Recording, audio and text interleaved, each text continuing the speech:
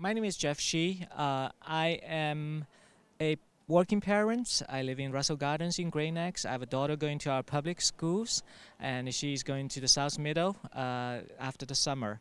Myself, I graduated from Cooper Union with an engineering degree, and I work in the IT industry for the last 20 years.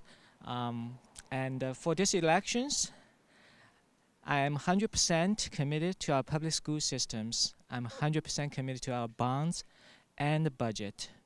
Also, I'm 100% committed to our fiscal accountability, make sure the money is very well spent and not going wasted. Last but not least, I'm actually gonna build our community, just like events like today, Hadassah Walk for the stem cell research. We want to make sure the public school is the crown jewel of our community. We want to build a stronger communities going forward.